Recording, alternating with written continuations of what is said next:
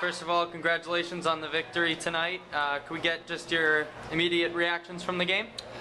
Yes, I'm grateful to get a win. You know, it wasn't as pretty as some nights have been, but they played us hard and did a couple different things. And you know, we had other people like Erica and Ashley shot well, and you know, different people step up where Bianca wasn't getting as many looks as normal. So I feel actually very happy that we were able to win on a night when Bianca, you know, didn't have his best offensive flow as usual. It sounds funny to say that a player only had 19 points in a game. I know. What did she have at halftime? 5, right? I think 5. I was going to say 5 Yeah. at halftime. Yeah. Do you think that they were making an extra effort defensively to stop Bianca? Yeah, well, they really clogged up.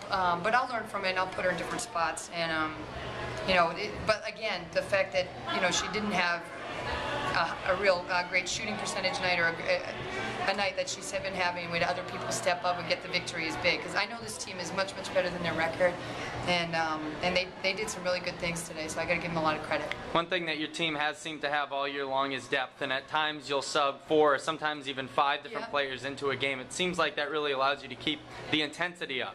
Right. Well, you know, we press a lot, and we need a lot of bodies to do it, and we try to run hard on offense.